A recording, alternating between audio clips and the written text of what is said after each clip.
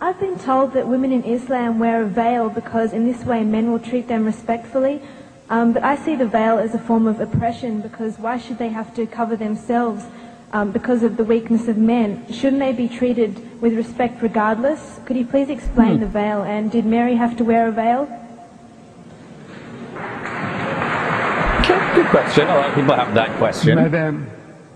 Madam, your Bible says, your holy Bible says, you know, Paul is telling you that the woman must cover her head, that the woman who doesn't cover her, shave off her hair. Your Bible says that.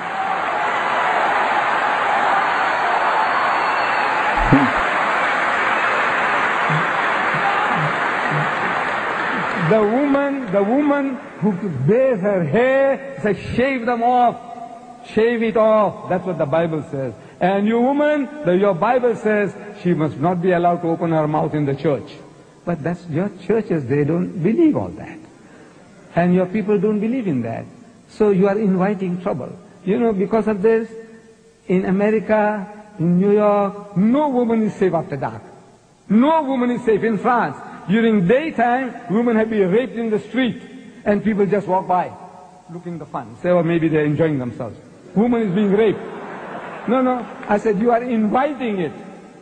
Look, this modesty, the nuns, you know, the nuns, Roman Catholic Church. Nobody gives them a second look. If Mary, the mother of Jesus, came along, you won't give her a second look. But my dear sisters, those women on your Gold Coast, at Scarborough, and all that, with bikinis and tangas and G-strings, look,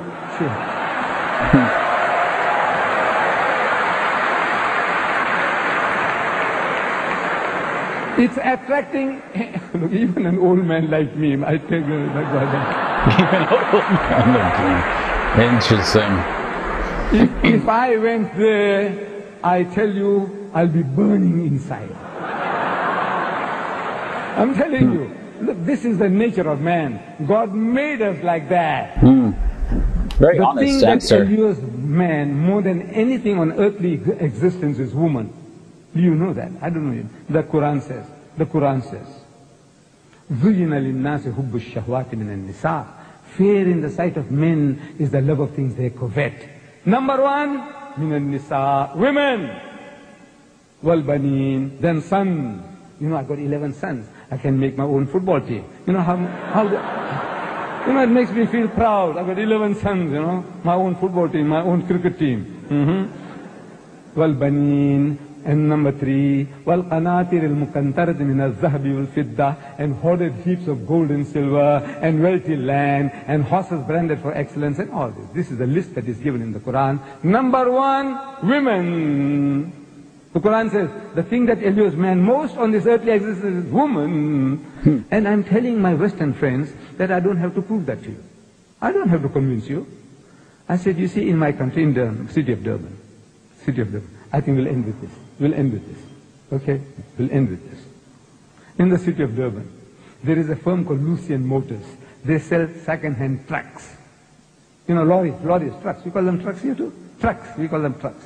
And on the trucks that they advertise, there's a woman in the bikini on top of the truck. Then G Knots, they sell farm implements. And on the tractors that they advertise, there's a woman in the bikini on top of the tractor.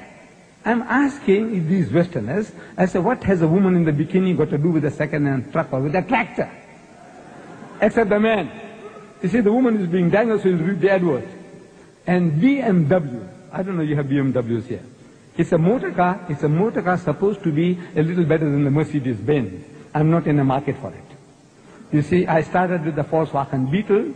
I did 120,000 miles, and I had to change for another Beetle, and another Beetle, and another Beetle. Then they stopped making the Beetles. You know, the Volkswagen Beetle. They started the Golf.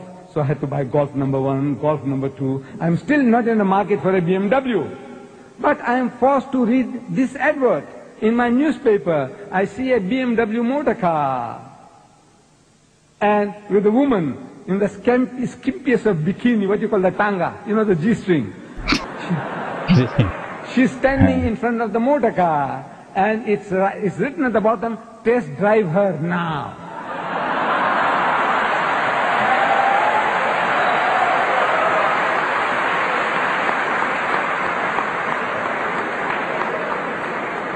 I'm asking, the woman of the car. The woman is buying the car. And the her is underlined. Test drive her now. I said, look, this is what you're leading yourself to. This is the Westerner. He sells his mother, his wife, his daughter. His wife is a star, and she's being mangled on the screen, simulating rape. And they enjoy it.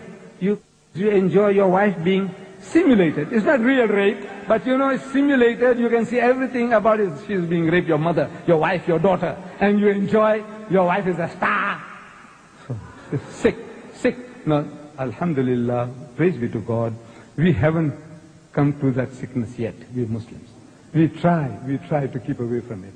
This is your pleasure, your privilege. We have no right to force you. But we say, you are playing with fire, my child, and you're going to pay the price. You're paying the price now, and you will pay the price.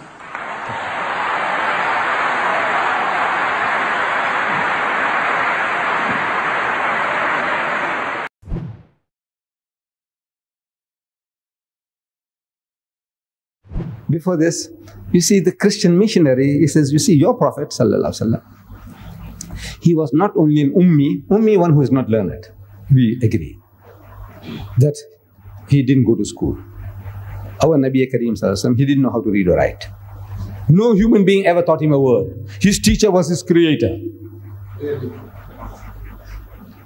So he said, not only he was an ummi, but he was ignorant. He was jahil. Now we take exception to that. Ummi, unlearned, we accept. His teacher was his creator. But when you say his jahil fellow, an ignorant fellow is going to mislead you. So he says, your Prophet is also a jahil. So what makes you to say that? He says, you see in your Quran, in Surah Maryam, Ayah 23, I think it says, فَأَتَتْ بِهِ قَوْمَهَا تَحْمِلُهُ. So at length she brought the babe to her people. After Isa alayhi salam was born, the circumstances being peculiar, that this child was born without a father. She had retired to a remote place in the east, and after the birth of the child, she returns with the child, carrying him in her arms. فَأَتَتْ بِهِ قَوْمَهَا تَحْمِلُهُ. They said, قَالُوا, they said, Ya Maryamu, laqad ji'ti shay'an fariya. Say, oh Mary, truly an amazing thing has thou brought. Shock. We know you're not married and you bring a child, a bastard child. You know, you're carrying shamelessly, parading in the village.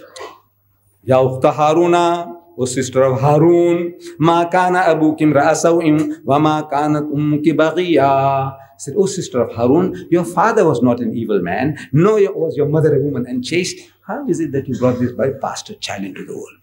That's the insinuation, that's the charge. What does she say? What can she do? فَأَشَارَتْ إِلَيْهِ. But she points to the babe, means ask him. They say, قَالُوا كَيْفَ نُكَلِّمُ مَنْ كَانَ فِي الْمَهْدِ سَبِيًّا. Said, how can we talk to one with a child in the cradle? And by miracle, Hazrat Isa alayhi salam spoke. قَالَ إِنِّي عَبْدُ اللَّهِ. Most certainly I am the servant of Allah. آتَانِيَ الْكِتَابِ. He's given me revelation. وَجَعَلَنِي نَبِيًّا. He has made me a prophet. He defended his mother against an unbelieving audience. But the charge is, your Prophet didn't know the difference between this Maryam, the mother of Jesus, and that Maryam, the sister of Musa and Harun. Musa alayhi salam and Harun alayhi salam had a sister called Miriam. In Arabic, Maryam. Right. Really, Mary, say. Jesus had a mother called Mary. In Arabic, Maryam. In Hebrew, Miriam. Say. But your Prophet didn't know the difference between this Maryam and that Maryam. Ukhta Harun, sister of Harun, and Harun lived some 1,300 years before Jesus. That Maryam lived 1,300 years before this Maryam, and your Prophet is confused. He didn't know the difference between this Maryam and that Maryam. He is ignorant. That's the charge. That's the charge. What's the explanation? So we say, look, no, this is a respectful way of putting that, look, your father was a good man. You come from such a noble family of the prophets of the Bani Israel. You descended from there. And now, how can you bring this child without a husband? And the Muslim will accept. What I'm telling you, you'll accept. You come from such a noble family of the prophets of Bani Israel. Your father was a good man. Your mother was a good woman. And how you bring this bastard child? That's the charge. So as that they're trying to say you come from a noble ancestry, noble family, prophetic family. You all accept. But the Christian says, no, no, no, no, no. Your prophet didn't know the difference. Because he doesn't want to listen to your reason, to your logic. Your prophet didn't know the difference. He was ignorant. How do you answer that? So another thing is thrown at me. I says, very easy. If you know the answer to your problem is in your book. I say, it's in your book. Where? As the first book of the New Testament. Gospel of St. Matthew. First book. Chapter 1, verse 1. Can you forget that? 1, 1, 1. You know, when you have 3 aces in a game of cards, you are a sure winner. Book 1, chapter 1, verse 1. The answer is there. To your problem is there. So what does it say? It says, this is the genealogy of Jesus Christ, son of David. That's what it says. I'm reading to him, to the Christian. This is the genealogy, the ancestry of Jesus Christ, the son of Abraham, the son of David. Right? He said, right. I'm reading correctly. He said, yes. The son of Abraham, the son of David. Right? He said, right. In the Gospel of St. Mark, he's described as the son of God. Right? He said, right. In the Gospel of St. Luke, he's described as the son of Joseph. Right? He said, right. He is the son of Abraham, and Abraham is his father. He is the son of David, and David is his father. He is the son of God, that God is his father. The son of Joseph, Joseph is his father. A guy who's got 4 fathers, what do you call him in your language? I see what he did there. No, what do you call him? In your street language, what do you call that guy who's got 4 fathers?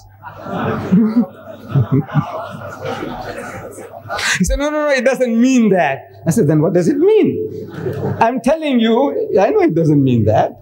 But your book says he's the son of Abraham. Abraham is his father. Son of David, David is his father. Joseph the carpenter is his father. And God is his father. He's got 4 fathers. You're Jesus. 4 fathers. What do you call him?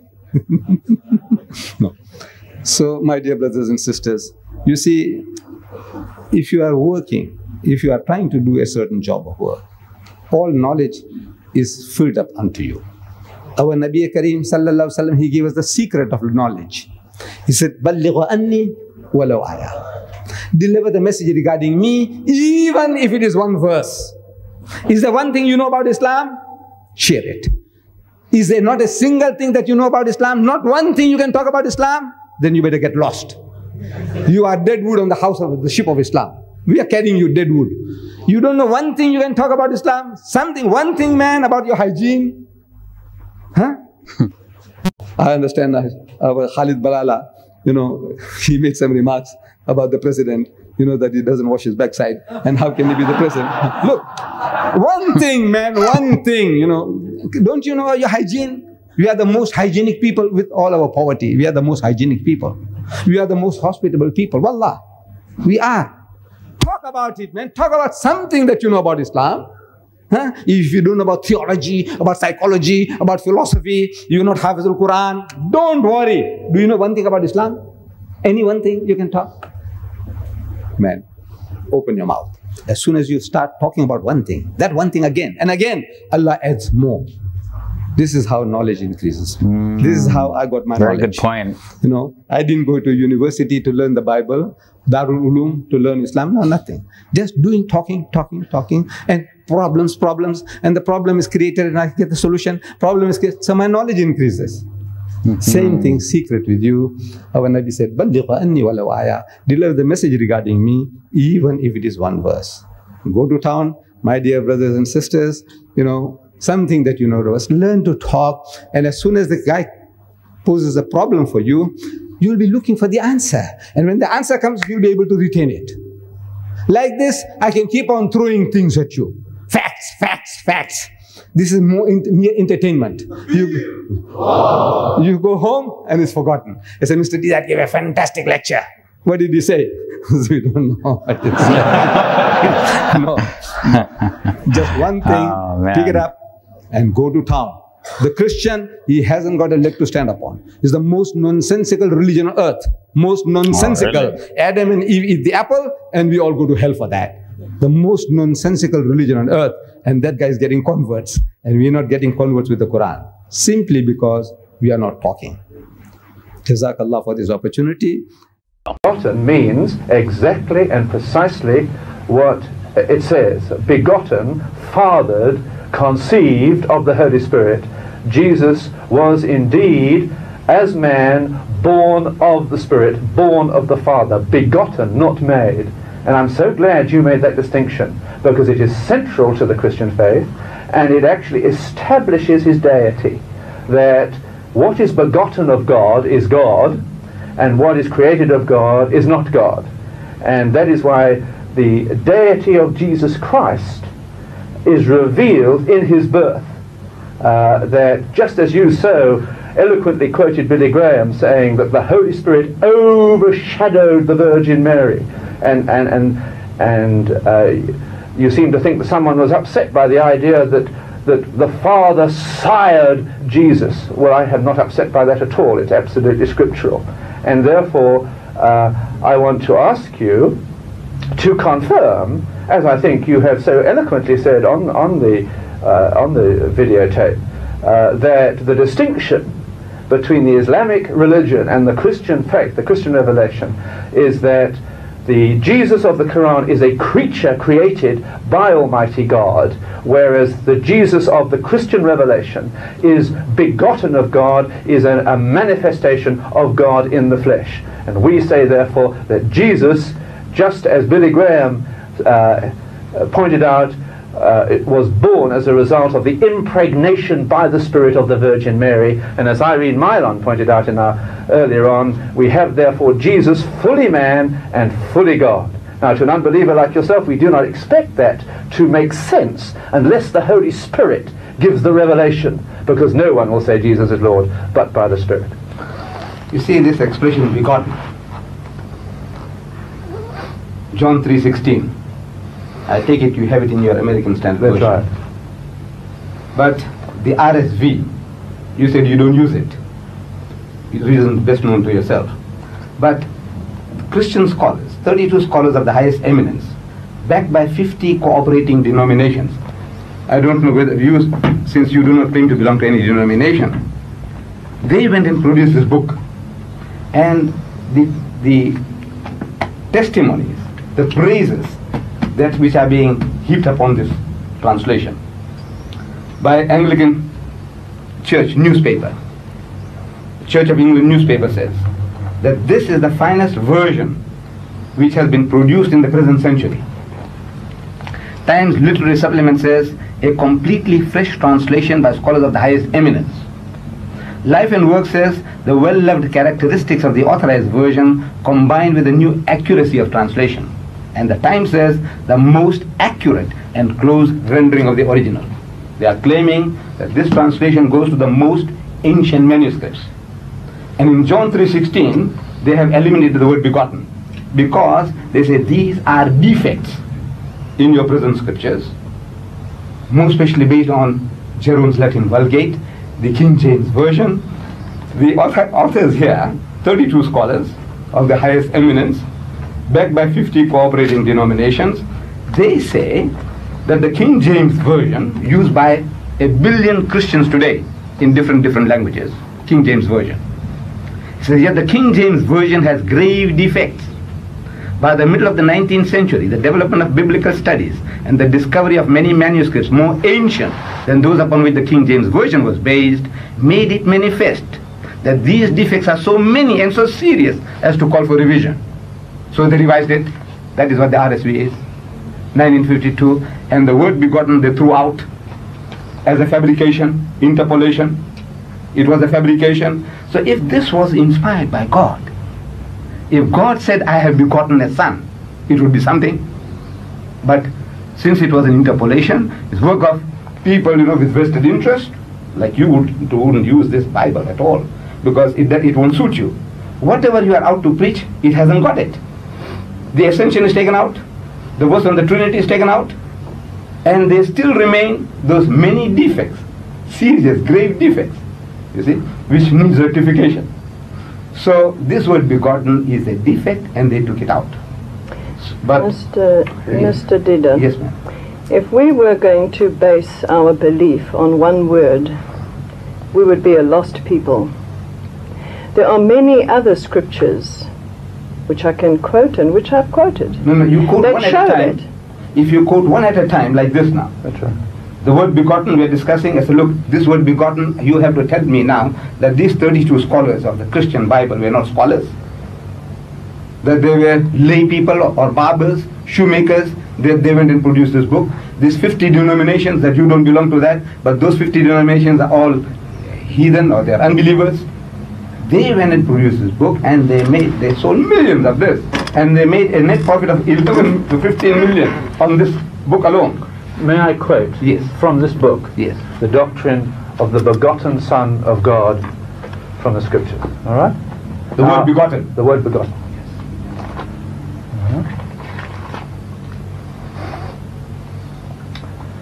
The RSV, I do think it's an inferior translation, but it's one you put your faith in. I quote. I didn't. This is your church that have produced it. Your point is, all right. For to what angel did God ever say, "Thou art my son, today I have begotten thee"? Or again, "I will be to him a father, he shall be to me a son." And in verse 7, of the angels he says, "Who makes his angels winds, and his servants flames of fire. But of the Son he says, Thy throne, O God, is forever and ever." Now, where was this quotation taken from? Hebrews chapter 1. Right. Quoting the Psalms. Right. So we go to the book of Psalms, and we find that this was attributed to David. God Almighty is speaking to David. He said, "I will declare a decree unto thee, that thou art my son. This day have I begotten thee." God is speaking to David. This day means today. I have brought you into being. Begotten. When did God Almighty tell Jesus that I have begotten you today?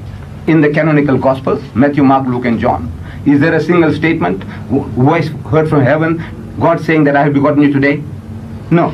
But this is what we read in the book of Psalms, and God had spoken those words to David. Now if you take them out from there and you apply them as Paul has done to make God out of Jesus, well, that is his business. But what I am saying is this, that Jesus Christ, there is not, it's an amazing thing, that you are not quoting me a single word of Jesus. Whatever you are out to prove, there is not one word I'm hearing that Jesus said this or Jesus said that.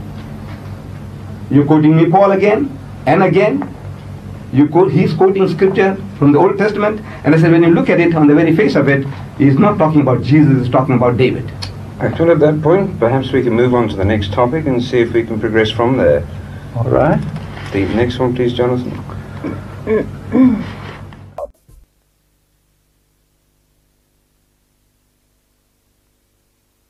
Deedat debate with American soldiers back in '93. I was a little baby back then. Throwback.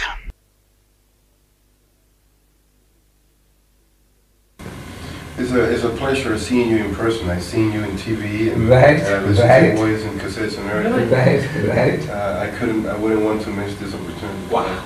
How about for the benefit of me, who I don't know you, how about a form of introduction? My name is Ahmed Deedat.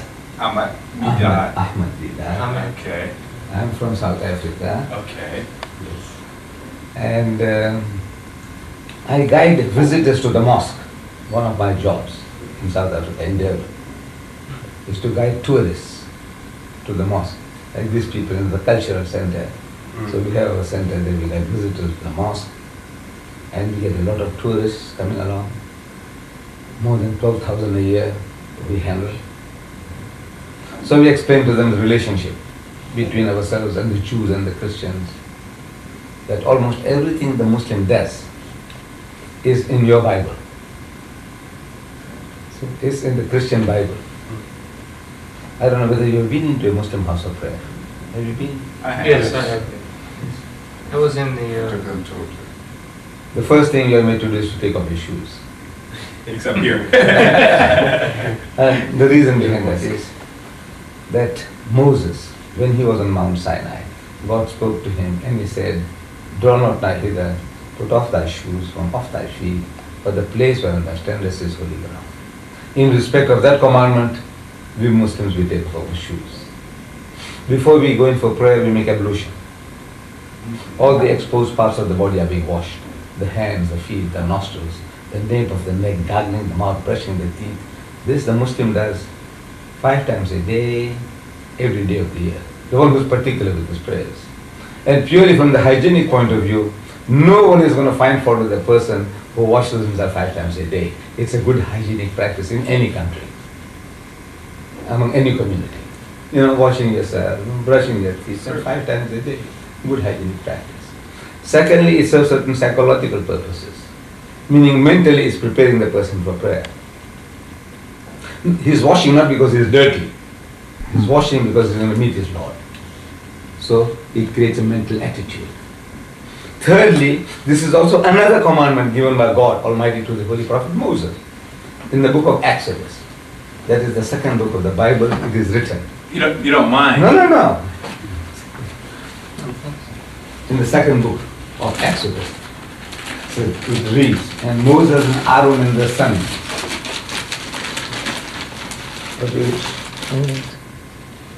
And Moses and Aaron and their sons washed their hands and their feet thereat. When they went into the tent of the congregation, they washed as the Lord commanded Moses. So we Muslims are still fulfilling another biblical commandment. Though we haven't got the label of a Jew, nor yet that of a Christian, yet in all humility we claim that we are more Jewish than the Jews and more Christians than the Christians. In this, that we are trying to follow in the footsteps of the prophets. So this is my line of activity. I guide and answer people's questions. Any question that they have, I answer. This is my pastime, hobby, or occupation. Okay, so that's who. Ahmed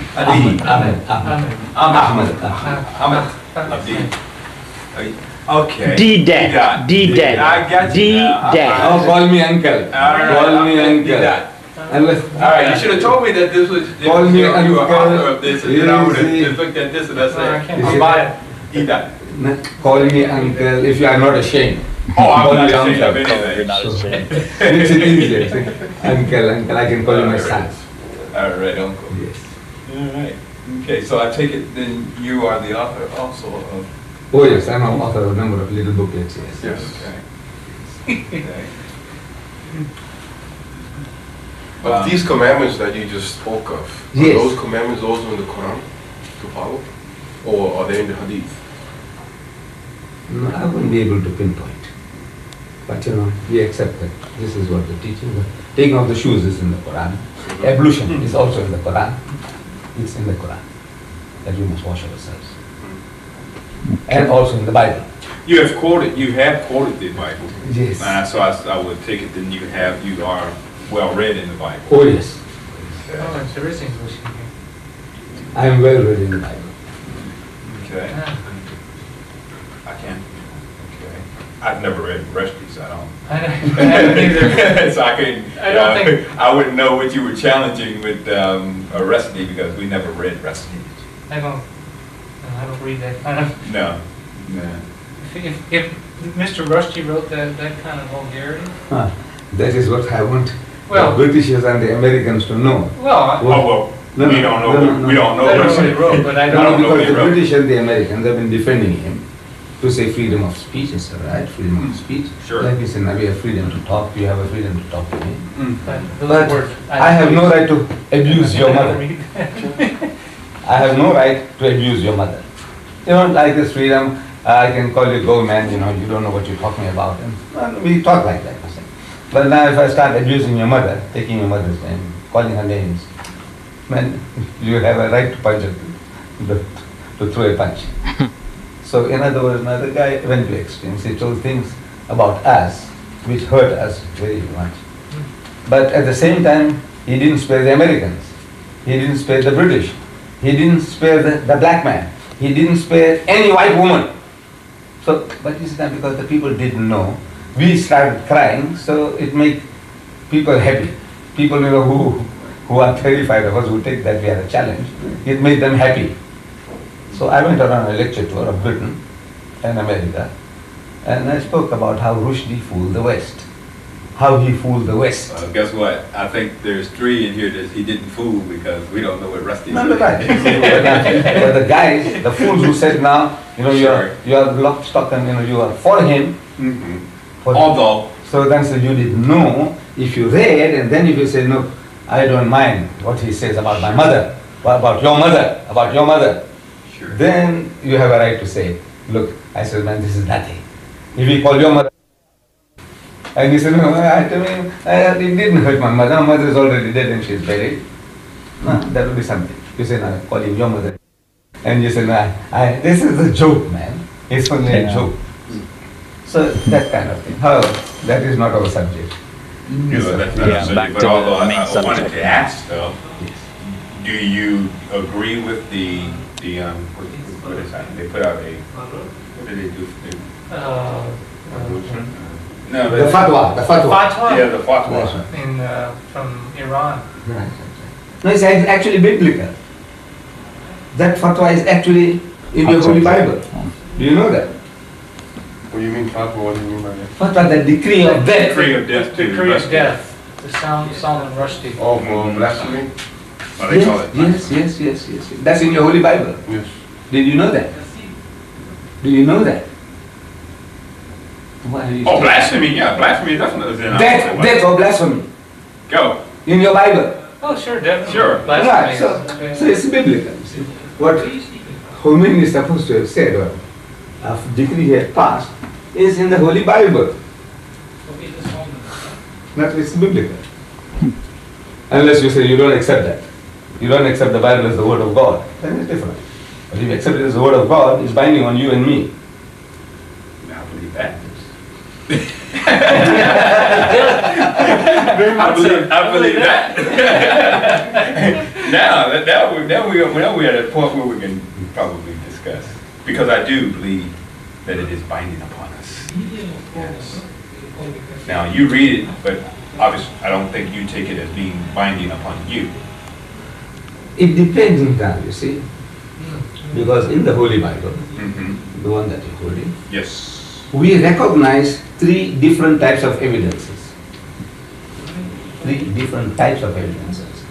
We find one type of evidence where we recognize as the Word of God. You know the statements that I made. For example, Deuteronomy chapter 18 verse 18. It reads, I will raise them up a prophet.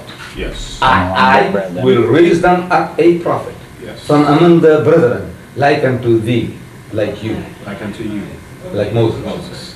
And I will put my words in his mouth. That's right. And he shall speak unto them all that I shall command him. Yes.